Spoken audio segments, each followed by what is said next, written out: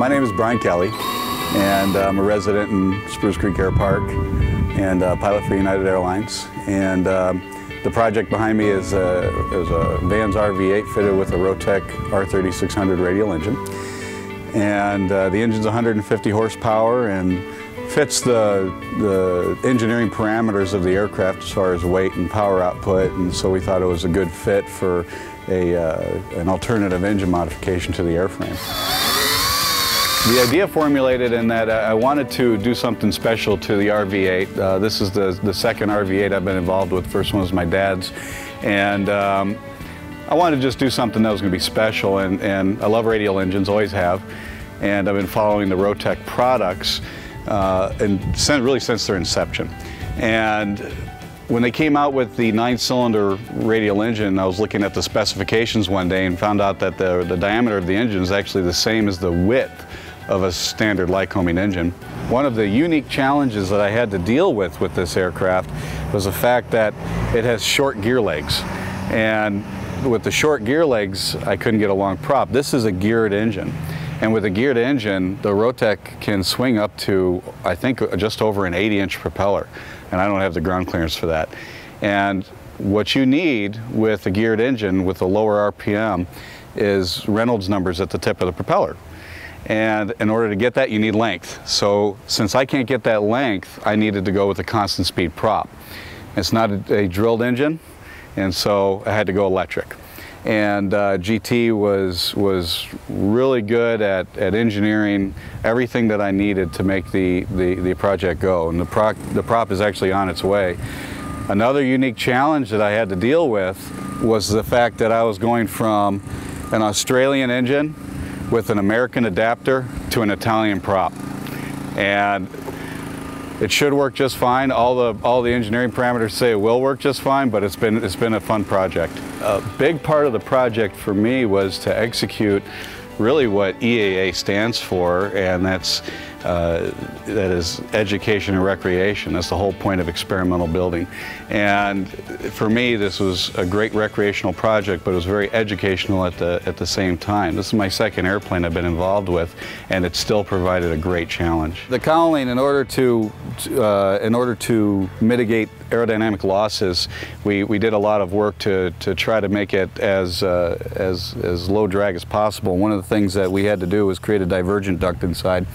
And you'll see that there's a spinner fairing. This spinner fairing goes from the spinner back to the engine. And then inside, you'll see there's a nice smooth curve all the way to the edge of the cowling. And what that does is it takes the high-speed, low-pressure air inside or outside, and then as it expands in the cowling, it slows down, the pressure rises, allows the air to go through the cylinders slowly, heat up, and then it's squeezed out the back. We have ducting that goes out the back of the engine as well to accelerate it. The Tech Counselor program, Flight Advisor program have been invaluable to this project.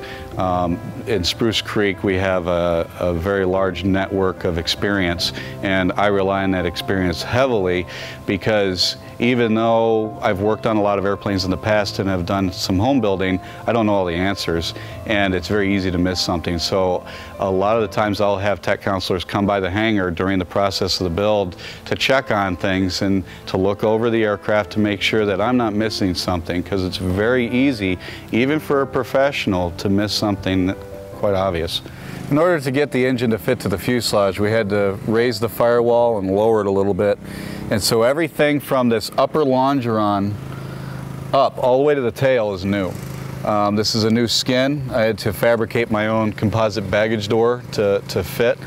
The turtle deck is a raised turtle deck because the full teardrop canopy that the RV typically has, it kind of more looked like a yak than an F6F Hellcat, which is what I was going for.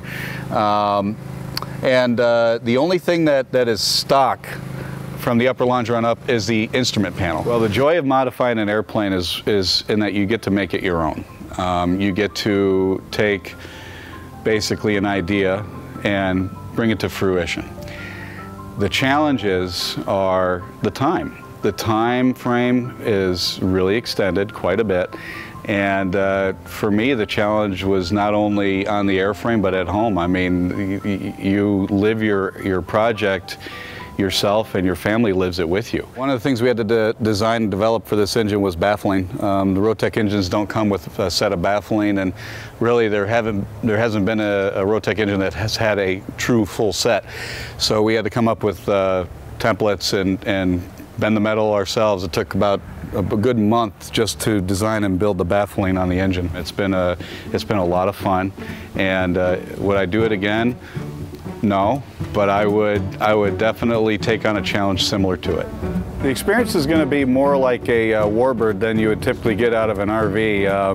Your RV-8s are kind of called the poor man's Mustang. The RV-8R here is the poor man's Hellcat, and so the over-the-nose visibility is reduced, and the cockpit configuration is more military-like.